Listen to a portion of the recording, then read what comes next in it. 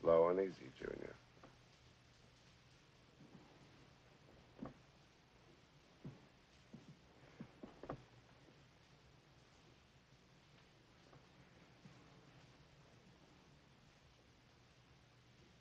The case is unusual in that the defendants are charged with crimes committed in the name of the law.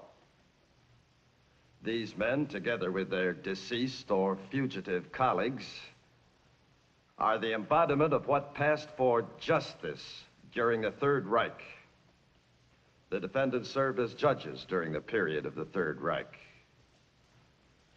Therefore, you, Your Honors, as judges on the bench, will be sitting in judgment of judges in the dock. And this is as it should be.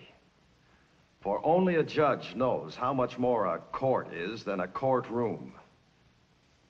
It is a process and a spirit. It is the house of law.